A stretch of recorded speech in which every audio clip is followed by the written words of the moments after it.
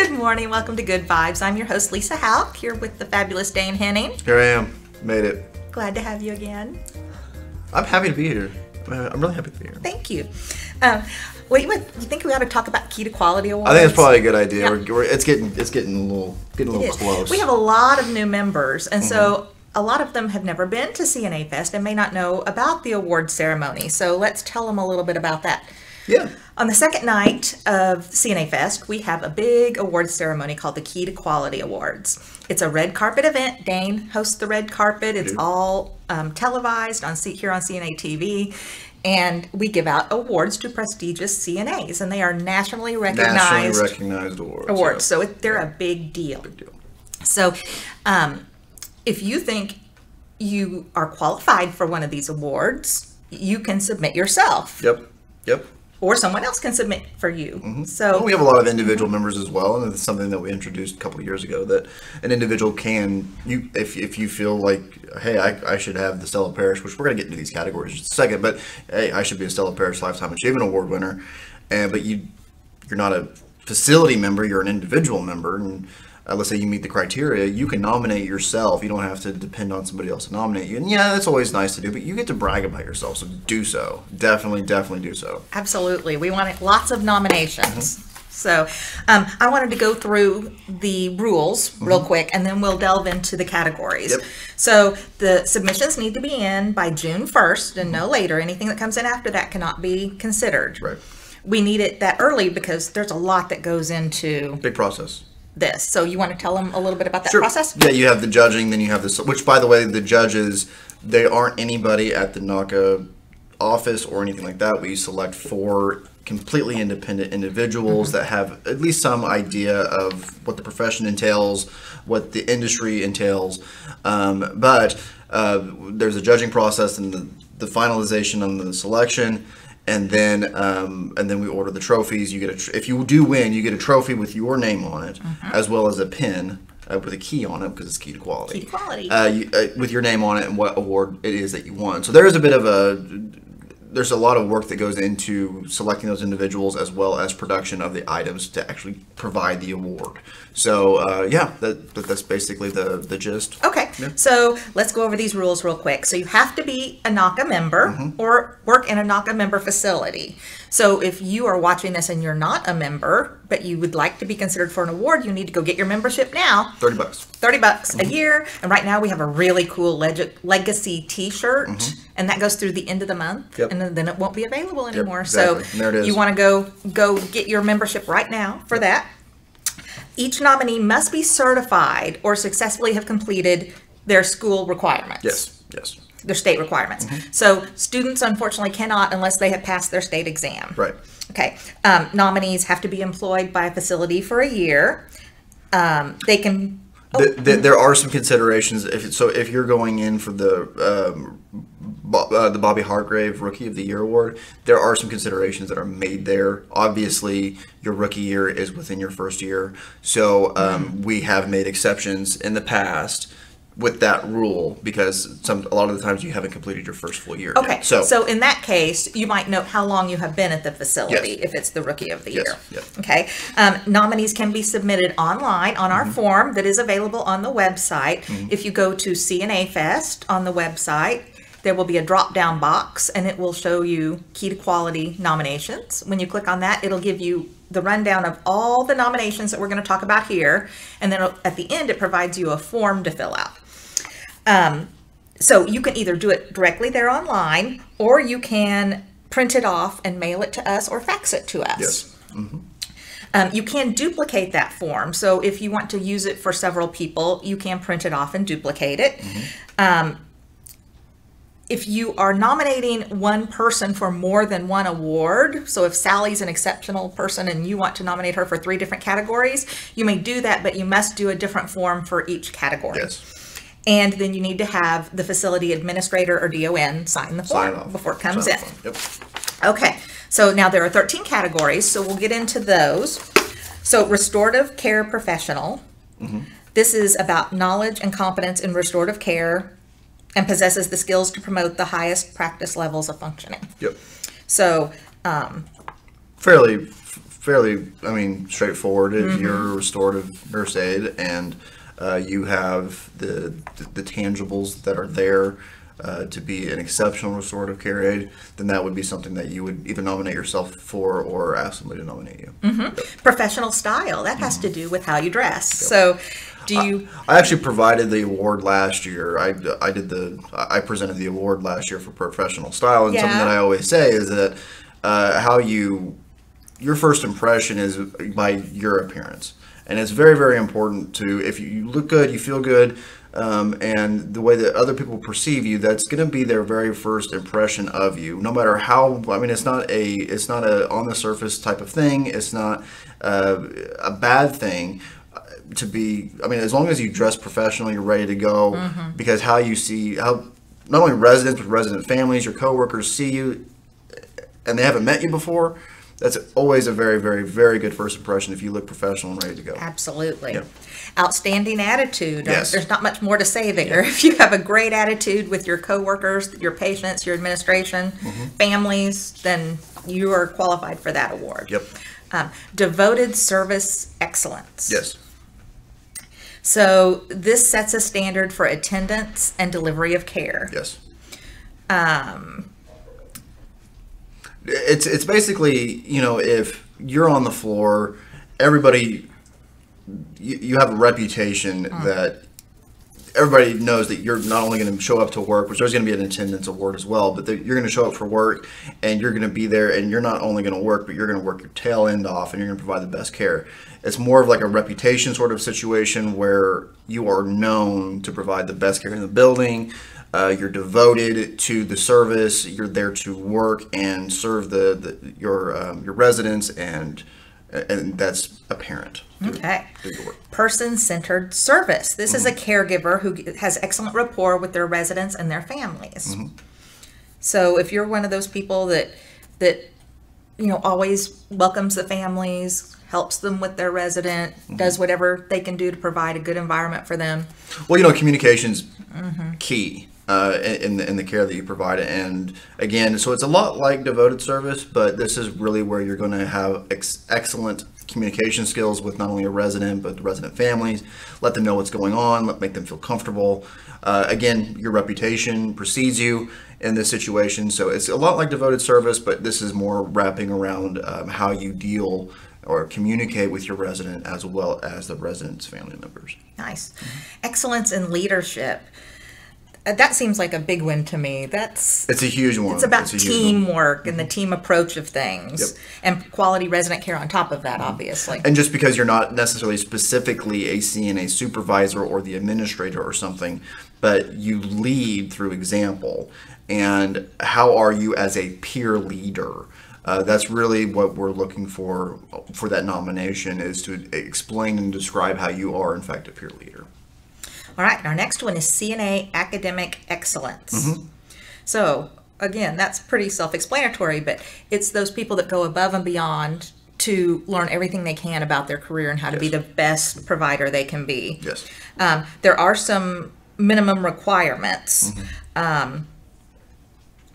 You must participate in center-based in-services. You must use the virtual campus of care here at NACA that's on the website, and which is self-directed learning, and committing themselves to growth. So growth as a professional. Yes. That's the main gist of that award. Growing yourself. Growing yourself, and utilizing educational opportunities to help you expand your knowledge base, expand your skills, and become a better CNA. Next one is Preceptor of the Year. Would you like to explain what a preceptor is for those people who may not know? Yeah, so a preceptor is a peer mentor. I was talking about peer leadership earlier, but a peer mentor, what a peer mentor is that's typically somebody that is training newly hired CNAs, not only to the best way to do their job, but also the best way to accommodate the center culture. Because I always say that different buildings have different cultures, not just the layout of the land, but how to behave, how to set your expectations and make sure that they're met. Our own preceptor course. You have to be a certified preceptor in order to get this through the National Association of Healthcare Assistants, through NVCC. But in order to be a preceptor of the year, you've got to be able to show how effective you are as a peer trainer, as somebody that is committed to not only making sure that your new hires have a good time, that they succeed, but they also stay. So that when you're writing your nomination for that, make sure you answer that, because that's really the big important piece. Is that, and that's the reason why we even started the preceptors to begin with, is to help reduce national CNA turnover. Okay, and then our last three are kind of, I think, the most prestigious of Yes. the awards. Yep. So the Bobby Hartgrave Rookie of the Year. Yep. So when you have that new CNA who is a superstar, who wants to learn everything they can, who helps everybody in every possible way, who cares about not only her residents, his or her residents, but also the families, the administration, the staff as a whole. Those are the kind of people you want to consider for Rookie of the Year. Yeah, and these are going to be your brand new people that come in and just, your jaw drops. It's just like, wow, they're in their first year. How are they this good? I don't know if any of you guys are sports fans or anything like that, but in athletics, there's always, in professional sports, there's always like a Rookie of the Year, and it's because they, as a rookie, they exceed expectations, because you're not really expected to do very well as a rookie. You're supposed to be learning and doing all of these things, but a Rookie of the Year acts as though they're a veteran, but they're not. By the length of service that they've done, they're not a veteran, but they behave that way. It's basically an excellence in your profession while this person's only in their first year. I can't believe they're doing this great. So this is really, the Rookie of the Year is something that I would see more so of somebody nominating somebody else, Right. as opposed to being, nominating yourself. On this one, I would encourage other people to ask. I would encourage you to ask other people to nominate you for this, because this is really going to be where, this is what we're used to seeing from rookies, and you don't know that because you're a rookie. So this is really important to get somebody else to nominate you. If you're wanting to win the award, I would encourage other people to nominate you. Right. All right. And then NACA Champion of the Year. Yep. So this is a little different in that it doesn't have to be a CNA. No, it doesn't. It can be an administrator, a director of nursing, a staff development person. It can be anybody in the facility that really promotes NACA within the facility. Yes. And typically speaking, we see a lot of staff development coordinators win this award. Also, we have in some of our member centers where they really focus on the education as part of their membership. We call it Care Force. We have something that's called an in-house coach, and a lot of the times the in-house coach is chosen to be, and they're the ones that are chosen are like assistant DONs or assistant administrators or staff development coordinators for these positions, and these are typically the type of people that are the best champions for not only NACA, not only CNAs, but the NACA program in its entirety. Okay, very good. And then the major award. This is the big one. Oh no, this isn't No. it yet. Oh, okay. Assisted Living Center of the Year. Yeah. This is Assisted Living Caregiver of the Year. Caregiver of the Year. Assisted Yes. Living. So basically, it would be your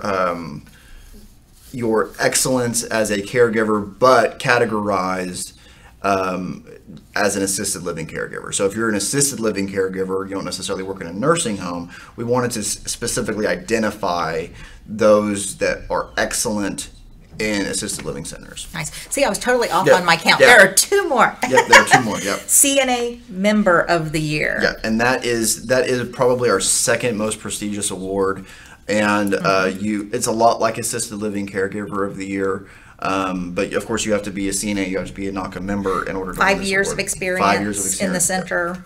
and you have got to be just top of the line, which that's not. I mean, you're going to have some competition. I'm not encouraging you to nominate yourself or nominate somebody else, but this is one of the most prestigious awards that we have. And then the big one, the The big Stella one. Parrish Lifetime Achievement Award.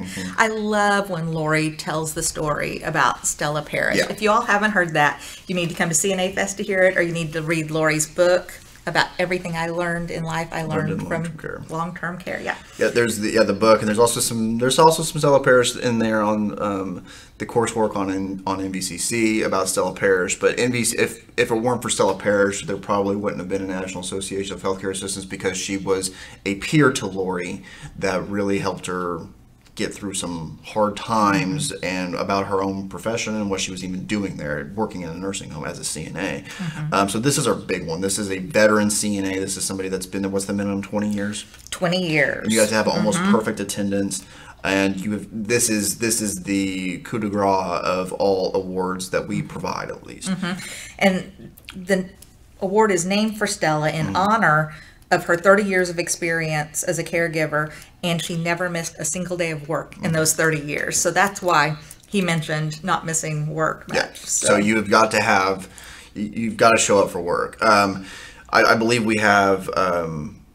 I don't think that we ask for perfect attendance over those 20 years, but it's got to be exceptional attendance. I mean, I'm talking you have to miss like maybe 2 days in the past couple decades, which is really saying something. But you have to have way above par attendance. Well, and gosh, I think 20 years of experience, you're already probably an outstanding person. So, and this is something where I can, in terms of comparison to Rookie of the Year, I think that somebody could nominate themselves for that, but it also helps whenever you have somebody else nominating you as well for this award, because it's really, really difficult. At least for me, it would be very difficult for me to brag on myself that much. Yeah, that's hard for a lot of people, I think. Because it is a lifetime achievement award. It's not just your regular run of the mill, hey, you're best at this or you're best at that sort of award. This is a lifetime achievement award. This is the big award. Yeah. Okay.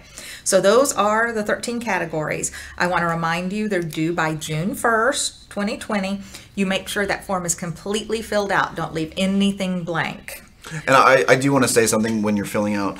If you're filling out a nomination for somebody else, or you're doing it for yourself, first of all, make sure you and Lisa mentioned earlier that you have to, if you're doing more than one award, you have to do a different form. While you're doing that nomination, while you're filling out the actual substance or the content of that award as to why you deserve it or why this person deserves this award, answer the question as to why this person deserves this award and give us examples. We do not count on grammar. It's not a spelling thing. You're not going to be tested on any of that stuff. So don't worry about grammar or anything like that. Just answer the question, brag, tell an anecdote, something that will help make the judges go, this person really deserves this award, and answer that question. So if you're doing something for academic excellence and you don't mention anything about taking any sort of coursework, we're not going to even consider you for the award, or the judges aren't going to even consider you for the award because you didn't mention anything. I mean, you could have went off about all these great things, but you don't say anything about taking education, then, well, I'm sorry, you can't, and it can't be moved over. So that whatever you nominate for, make sure you can do all of them if you want to. That's fine. Yeah, but you do have to meet all the criteria. Meet all the criteria and actually answer the question as to why this person or you yourself deserve that award. Right. Yeah. So that's basically that was the main thing that I wanted to say. So we are very excited about the award ceremony this year.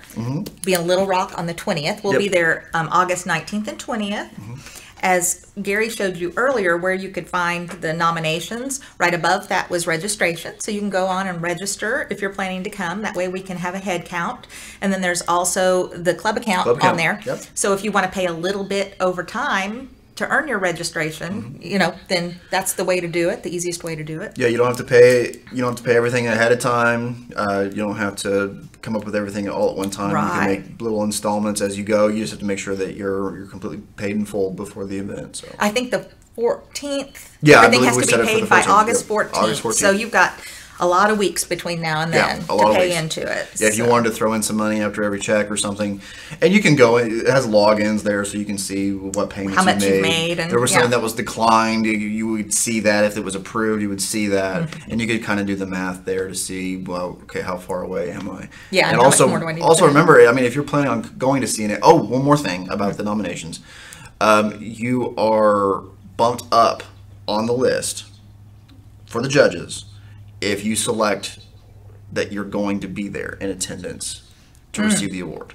Because that's one of the questions that is asked. Are you going to be there? Because we'd like to have the person there. That makes sense. And we do notify the facility, not you, but the facility that you're going to be receiving the award. So they're going to know there's an important reason for you to be there. So even if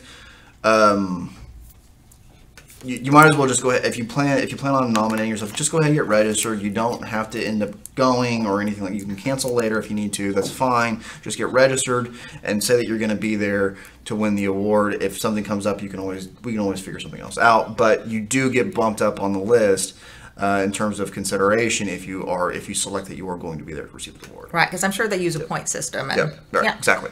Awesome. Okay, well, we're sure looking forward to seeing you all at CNA Fest. Yeah. Go get registered and put money in your club account. And we'll see you in August. Yeah. Okay. All right, great. Well, until then, we'll talk to you next week. Peace out.